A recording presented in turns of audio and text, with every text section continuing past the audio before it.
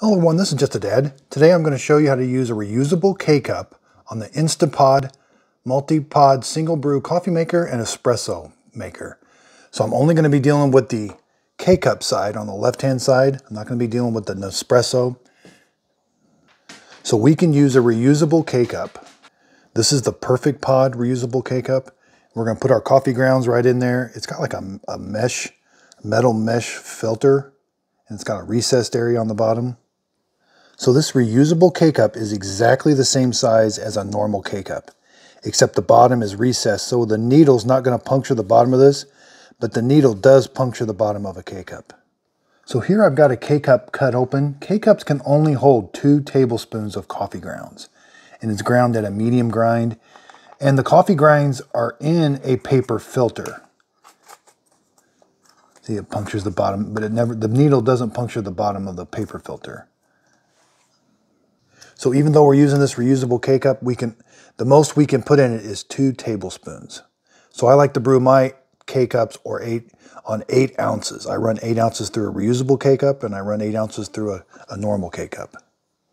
Okay, so next let's talk about, so you do not have to use a paper filter in this reusable K-Cup.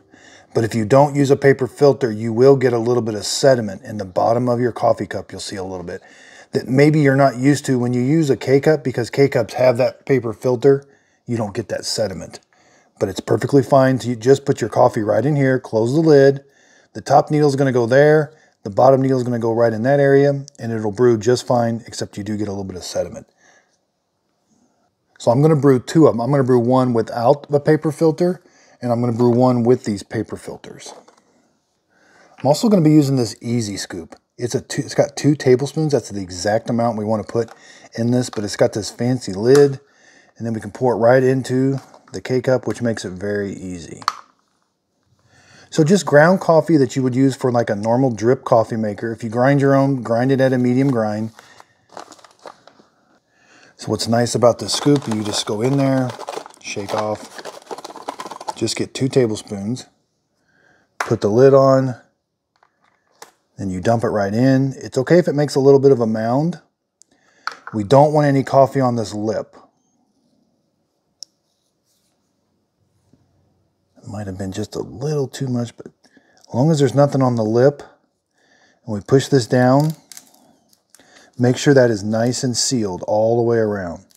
See, we've got some coffee in there. That could possibly leak. So if that happens, just open it up. Get all the coffee grounds off. It has to be, you want that to be perfectly flush so it won't leak around it. Push it now, push it down. And again, we don't want any coffee grounds on the outside. They will make their way into your cup. This is the Perfect Pod. I do like these pods, except you do get a little bit of coffee grounds out that little hole there. I just like to dump that out. Now this is ready to go. There's no coffee grounds. It's perfectly sealed. We're going to put it in. Okay, so we lift this up. We treat this just like a normal K-Cup. It can go any which way, but it should sit nice and flush. And then when we close this, it acts just like a normal K-Cup. That needle is going to go right there. And again, I simply just press the 8 ounce button. I do an 8 ounce brew. I've found the coffee tastes really good. You can save a lot of money using reusable K-Cups. I'm not getting any water leaking out around anywhere of the machine. It's all going through the K-Cup and coming out. These are the exact same K-Cups you can use in a Keurig machine. I tried the Deli Brew. The Deli Brew works. And I've also tried the iParts Plus and the Max Brew. Okay, the coffee's done. There you go. There's a nice cup of coffee in a reusable K-Cup. Let me simply come up here, lift there. We can see we didn't get a bunch of water that went around the machine. It pretty much all went through. Be careful, those are hot. So let's lift it up, see how it did. There's the brewed coffee. Cleanup is a little tricky. You got to get the coffee grounds out, and you do have to wash this out before your next use. Okay, next, let's use a paper filter. These are single-serve paper filters. Perfect Pod makes some really good ones. They make some with a lid. I don't use the ones with a lid. So they're pre-formed, but you still got to push them down here. You want to make sure and get them in all the way. They kind of stick up a little bit. Now it's okay if the paper, we're going to sandwich the paper between the lid and the base. Now I find that I can't quite use 2 full tablespoons. It just makes things a little easier if you just go a little bit less. So there's my scoop. Put the lid on again, pours right in there. Now it's going to mound up a little bit, that's okay. And just none on the lid, it's okay. Don't compress it, just let the lid do the work. And then you're going to smash it down. No coffee on the outside, the lid is nice and flush. You're going to come up here, put it in like a normal K-cup. It sits nice and flush, see any which way you put it. Close the lid, and again, I do an 8-ounce brew.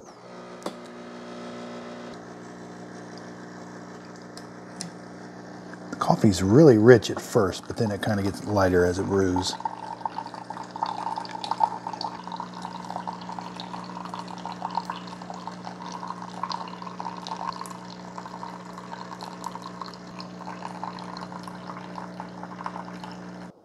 Okay, so here we've got a reusable coffee with the paper filter in it. And it tastes really good. I do like the taste without the paper filter. That sediment does add a little flavor to coffee, but it can be a little strange seen at the bottom of your coffee cup. Again, come over here, we lift this up. Again, be careful, these can be hot. So cleanup is a little easier with the paper filter in there. You can just grab that paper filter and it comes out. You still have to clean this off, but not quite as much. But there's the coffee that's in the paper filter, how it brewed. Okay, so now I want to show you the sediment. Here's the one I brewed earlier without the paper filter. We'll put it over here. Here's the one I brewed with a paper filter. So you can see, yeah, there's no sediment at the bottom of your coffee cup. Here's the one with the paper filter, or without the paper filter. You do get a little bit of sediment. That's going to look a little different to you.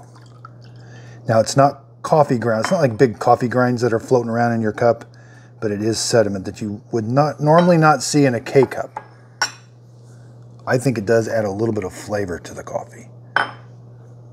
Again, with the paper filter and without. I'll put a link to all of these in the show description notes. Again, this is the Easy Scoop. I'll put a link to it. I've got 4 different types of K-cups that work really well. These Perfect Pod paper filters work well. And just any ground coffee that's ground at a medium grind. So they work really well in this Instapod coffee maker. Thanks everybody for watching.